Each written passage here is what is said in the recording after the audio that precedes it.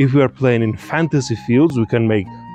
leather armor from, like, I don't know, hide of a powerful beast or mythical creature or something like that, and also use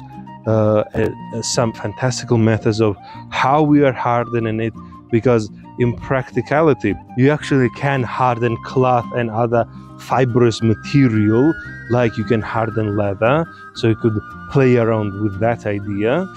But in practicality, leather armor can be as practical and as